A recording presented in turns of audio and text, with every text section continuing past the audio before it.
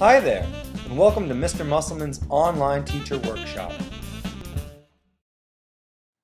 Magnetic fields can be tough for students to conceptualize, but with the help of a magnet, a piece of clear glass or plastic, and iron shavings, you can be on your way to helping students better visualize the magnetic field all magnets create.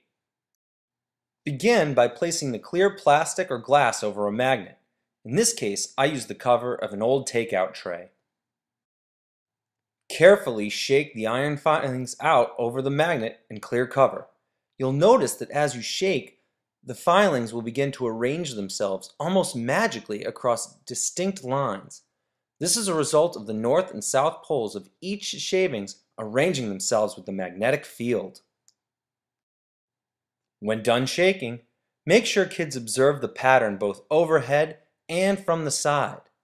From the side, they'll observe that the field is three-dimensional, meaning the magnetic field extends in all directions from the North Pole and wraps back around to the South Pole. Consider trying this activity with a horseshoe or ring magnet to see how the fields are different than the bars. With the help of this activity, students should come to recognize that all magnetic materials create a magnetic field.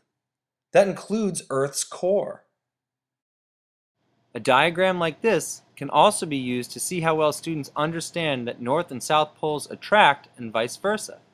Ask your students, why does the imaginary bar magnet inside the Earth appear to be upside down? Want to learn more? Visit us online at the Burlington Science Center blog or Facebook page. Thanks for joining us. See you soon!